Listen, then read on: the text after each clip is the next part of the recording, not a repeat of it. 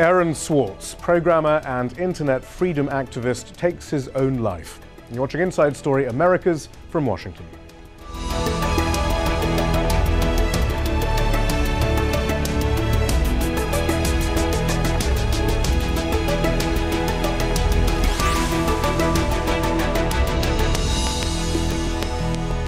Hello, I'm Shihab Rajansi. Aaron Swartz began computer programming at the age of 12. By the time he was 14, he'd co-authored the RSS Internet Syndication Standard, which allows Internet users to aggregate content that interests them. He dropped out of Stanford University after a year. He then founded an internet startup company called Infogami, which eventually merged with Reddit, a social news and entertainment website. Reddit was eventually sold to the magazine publisher Condé Nast. That made Swartz rich. He now focuses his energy on campaigning for internet freedom, co-founding the advocacy group Demand Progress. He helped organize the successful campaign against the Stop Online Piracy Act, or SOPA, which sought to monitor the internet for copyright violations and shut websites down. In 2011, Swartz was charged with computer fraud after being accused of illegally downloading some 4 million articles from the academic website JSTOR using the network of the Massachusetts Institute of Technology. Prosecutors alleged he aimed to make the articles freely available using peer-to-peer websites. Had he been found guilty, he could have faced 35 years in jail and paid up to $1 million in fines. He committed suicide on Friday. He had long struggled with depression. Underlying Swartz's work was a passionate belief that vigilance was needed to ensure that the internet remained open to all and that restrictions were not quietly passed that would have a huge impact on all of our access to information. Here he is talking about the campaign against SOPA. There's a battle going on right now, a battle to define everything that happens on the internet in terms of traditional things that the law understands. Is sharing a video on BitTorrent like shoplifting from a movie store? Or is it like loaning a videotape to a friend? Is reloading a web page over and over again like a peaceful virtual sit-in or a violent smashing of shop windows? Is the freedom to connect like freedom of speech or like the freedom to murder? This bill would be a huge, potentially permanent loss. If we lost the ability to communicate with each other over the internet, it would be a change to the Bill of Rights, the freedoms guaranteed in our Constitution, the freedoms our country had been built on, would be suddenly deleted. New technology, instead of bringing us greater freedom, would have snuffed out fundamental rights we'd always taken for granted. And it will happen again. Sure, it will have yet another name, and maybe a different excuse, and probably do its damage in a different way. But make no mistake, the enemies of the freedom to connect have not disappeared. The fire in those politicians' eyes hasn't been put out. There are a lot of people, a lot of powerful people, who want to clamp down on the internet. And to be honest, there aren't a whole lot who have a vested interest in protecting it from all of that. Even some of the biggest companies, some of the biggest internet companies, to put it frankly, would benefit from a world in which their little competitors could get censored. I'm joined from Cambridge, Massachusetts by Lawrence Lessig. He's a professor at Harvard Law School and was a friend of Aaron Swartz. From Philadelphia, Tim Lee is a technology writer and adjunct scholar at the Cato Institute. And from Los Angeles, Maria Bustillos joins us. She covers technology for theall.com. I think what we want to do over the next 20 minutes or so is just to understand the principles that Swartz advocated and explain to some of our viewers why he's receiving so much coverage, at least in some quarters.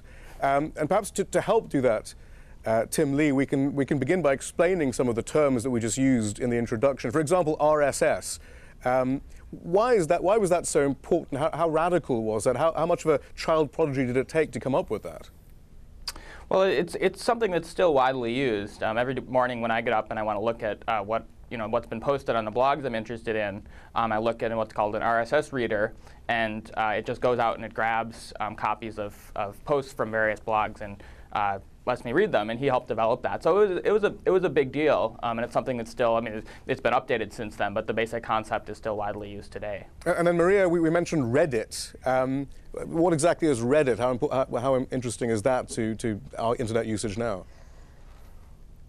It's a huge website where an enormous gathering place for discussion of all kinds of news of the day, technological advances. The president went on during the campaign. It's that popular to interface with a wide group of people interested in media and technology and answer questions. And he was one of the early developers of it, almost a co-founder. So. What's interesting, I suppose. Go ahead. I'm sorry. Part of his contribution was technological, but I think people valued him so much because of his political activism and the way he straddled those worlds in such a responsible way for such a young man. Right. I mean, I think that's what's so interesting. He wasn't simply, I mean, it's not simply, I suppose, but a trailblazing internet entrepreneur. I mean, there were clearly other issues that he felt, very deeply. Professor Lessig, you met him when he was still in his teens there. How did you come to hear of Aaron Swartz? Yeah, I met him when I was giving talks at these internet conferences, and this 13-year-old was being chaperoned by his parents to attend these conferences to talk about internet policy issues. And from that age, we started a friendship. And what was striking to me was that this was one of those few technologists who looked up from his computer screen long enough to recognize how what he was doing could affect issues that he thought was important. So he was an early architect of Creative Commons infrastructure to license content freely on the internet. He was a supporter of the Open Library Initiative at the Archive. All of these were examples of how he could make something valuable from his technology. And I think the important point is, later in his very tragically short life, he turned that into activism around social policy generally. So I think this was an idealist through his whole 26 years. But Professor Lessig, I mean, you're one of, if not the foremost proponent of the need for us all to have access to knowledge, the dangers of copyright law being misused to prevent us from having access. Give us a sense of the sort of discussions you had with him. What sort of principles were important to both you and Aaron? Yeah, I mean, the basic point was that the system of laws that were, architected for the analog world, written in the 1970s, or literally, didn't make sense in a digital world. Not because copyright doesn't make sense, copyright's important, but that the way that copyright is implemented in a digital infrastructure doesn't make sense, so it needed to be updated. But there were forces that he talked about in that introductory lecture, that were not interested in updating copyright because they benefit from the arcane system that they have. And the United States government has become a vigilant prosecutor in the name of this system. So that's what I think was at stake in this prosecution that ultimately, I think, drove him to despair. But isn't this simply about protecting the rights of authors of content? No, it's not simply about that at all. Maria, go ahead. Yeah.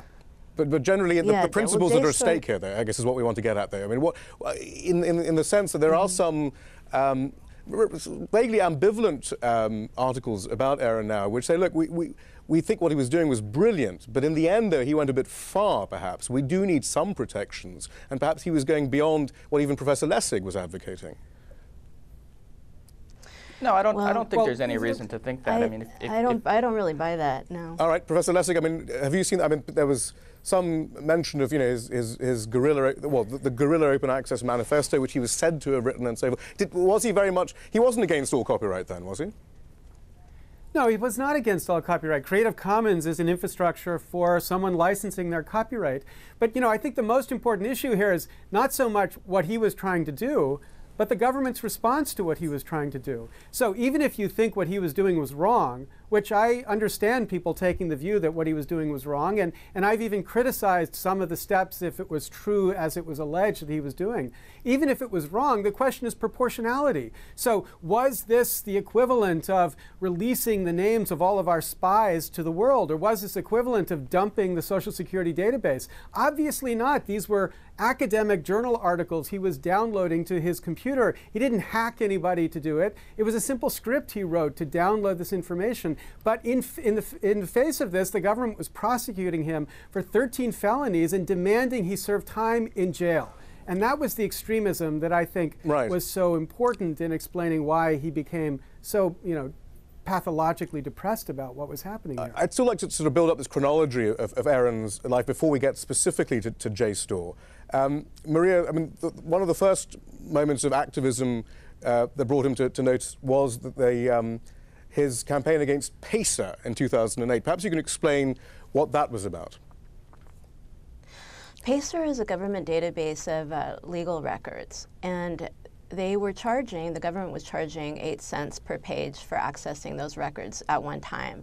There was an activist, Carl Malamud, and Professor Lessig knows more about this than I do, but he called for these records that are paid for with, taxpayer money, and Malamud thought that they should be free to anybody in the public to access.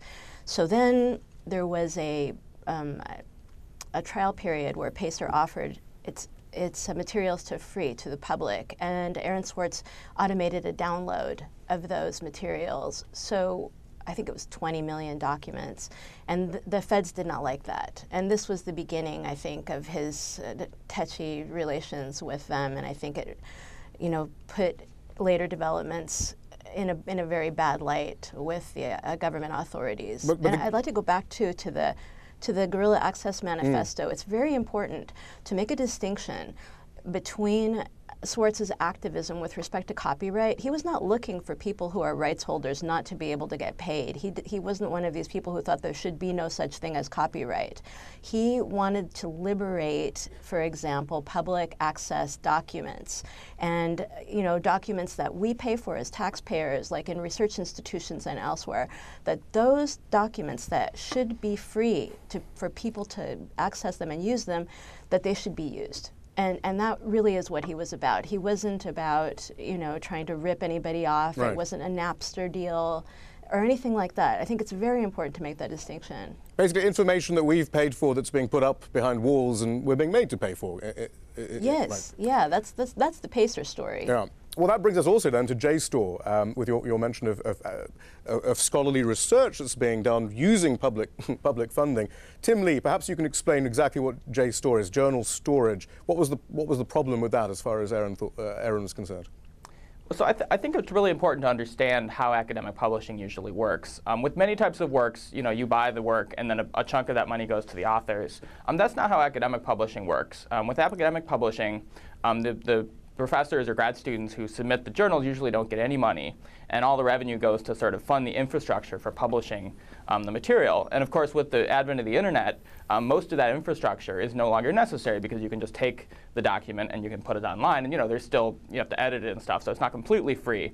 But Aaron believed that there were much better ways where you wouldn't need to charge the end user for these documents that were not commercial blockbusters. These are usually very dry technical papers, often published, funded by grants from the federal government or from private foundations. And in his view, what was happening was you had these publishers who really were not adding any value to the process, but were extracting a large amount of money. And so JSTOR was a nonprofit organization that sort of aggregates a lot of these articles. And if you're on a college campus, most college campuses have subscriptions where you have free access, but the rest of the country and the rest of the world doesn't have free access. And so what Aaron wanted to do, it's not actually clear what he wanted to do, but what he did was he went to MIT, which has one of these subscriptions, and began rapidly downloading these articles. The government alleges that he was planning to release them to the public, although I'm somewhat skeptical of that because it's not clear that would have been practical. For whatever reason, maybe he wanted to do some other kind of research with the articles. But as with the PACER case, he wrote a script that rapidly downloaded these articles, probably to make some kind of point about what he saw as the injustice of taking these documents that I think most people would agree ought to be available freely online. Professor Lessig, is there a sense then that we don't know the motivations of Aaron, at least we don't, but these are principles. These are fundamental principles about the availability of knowledge in order to keep civilization moving along, I suppose, in some ways. Yeah, that's certainly what he was fighting for in many different contexts. It was craziness about restrictions that didn't make any sense, even for the copyright owners. That's the great point that's already been made about, academic authors only want their material accessible. And the great tragedy in this is that, JSTOR, I think, behaved very well from the very beginning. They said they didn't want to prosecute Aaron. They didn't want to civilly sue Aaron. And 3 days before Aaron's suicide, I don't even know if Aaron knows this or knew this. 3 days before his suicide, JSTOR announced a policy where anybody around the world could get access to their material for free if they registered with JSTOR. So this idea that copyright was blocking the purpose of the authors is exactly the kind of craziness that Aaron was attacking. Aaron did not go to the Universal Film database and download Universal's films, because I think Aaron had a view that copyright has a function in certain contexts, but it didn't have a function here, and that was what was motivating, I think, what he was doing in this download. All right, so as you say, JSTOR did not want to proceed with prosecution, but federal prosecutors did go ahead, and here are some of the charges in the indictment. The government accused him of breaking into a cupboard containing computer wiring at MIT.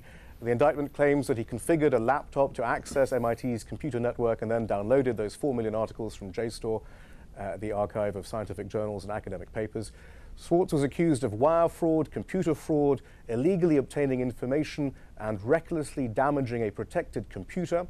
The charges could have resulted in up to 35 years in prison and a $1 million fine. The question, I suppose, Maria, is what was motivating this case if JSTOR didn't want to go ahead, and how strong were these cases as written in the indictment? MIT was involved. JSTOR did not want to prosecute, and if MIT presumably had taken the same path that JSTOR did and not involved federal authorities as early in their investigation as they did, it seems likely on the evidence that we have so far that they couldn't have taken the prosecution as far as they did. Do we understand the motivation? This cabinet wasn't even locked. Right. I mean, the cabinet at MIT wasn't even locked. Aaron Swartz had every right to access all the JSTOR documents he wanted. He had an account from his home institution at Harvard. He had guest privileges at MIT. His dad was like a consultant to the IT department at MIT. He was a known academic figure. There was nothing stopping him from accessing JSTOR documents. So this wasn't the problem. The problem that the U.S. Attorney's Office so overzealously went after is that he'd gone in this closet and hooked up a computer and foiled attempts at detection so that he could whoosh down all these documents onto a computer. What he wanted to do with those documents, we don't know and aren't going to, I imagine. I think there's every reason to suppose that he would have stripped out any copyright-protected information in those downloads and never even made them available to the public. It would not have been difficult. Right. The preponderance of what he downloaded was in the public domain.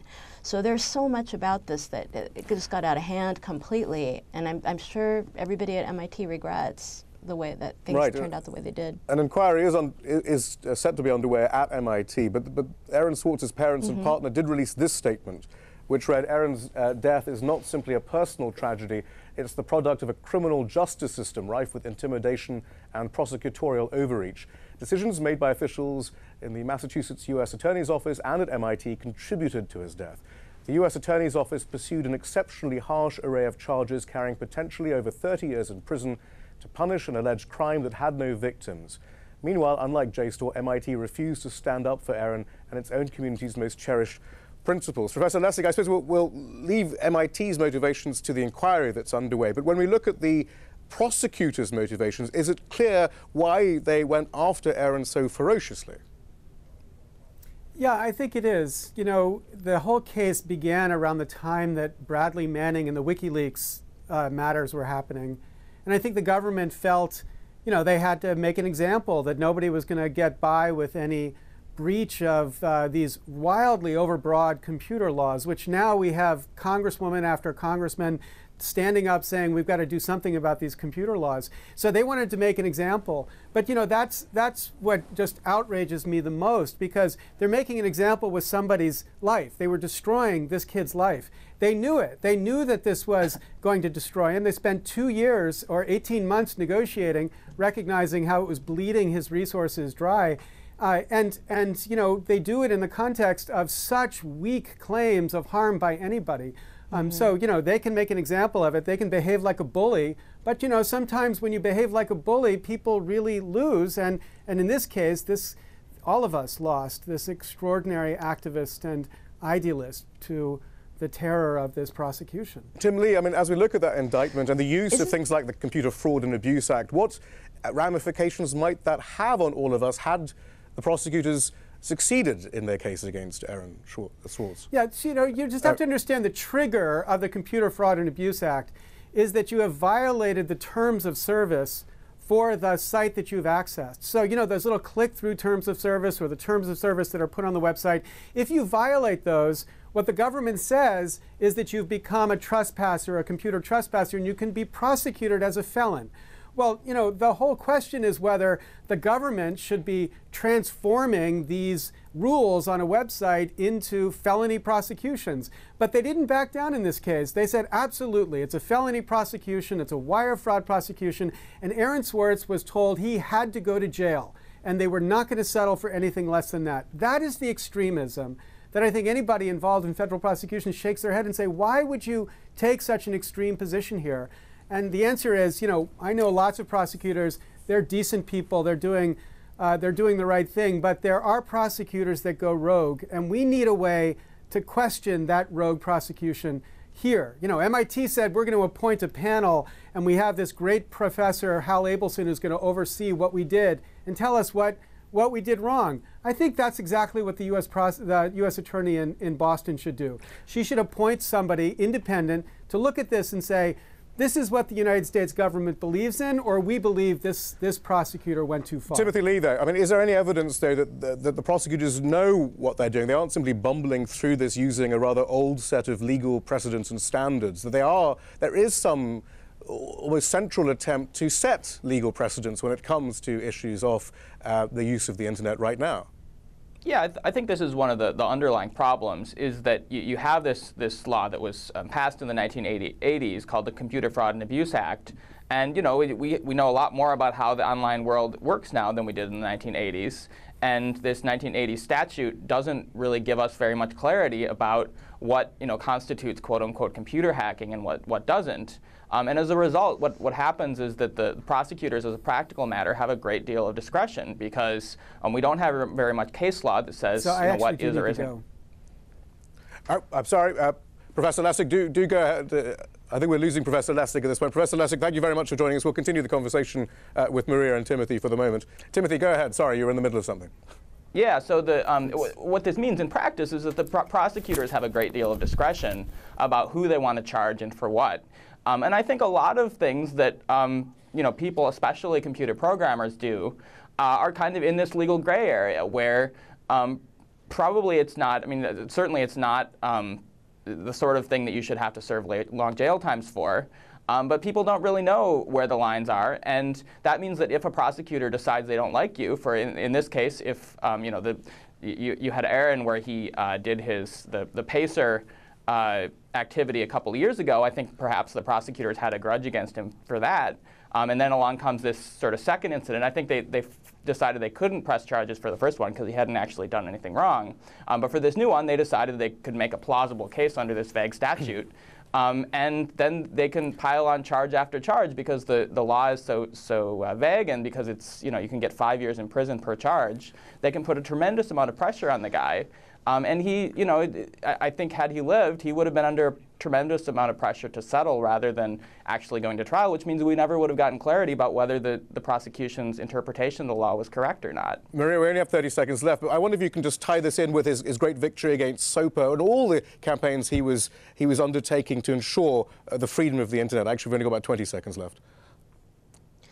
This was a man who cared enormously about individuals being able to use the internet for good and valuable reasons. It wasn't for personal gain or anything else. And everything that he did was, based on that. So it's a real shame that we've lost him. Maria Bustillos, thank you very much. Timothy Lee, thank you. And we also thank Professor Lawrence Lessig for his time. And that's all from the team in Washington, D.C. for now. Don't forget to follow us on Twitter and Facebook, where you can find more information about the program. And we want to hear from you. Tell us what stories you think we should be covering. Send your ideas directly to us at InsideStory@aljazeera.net.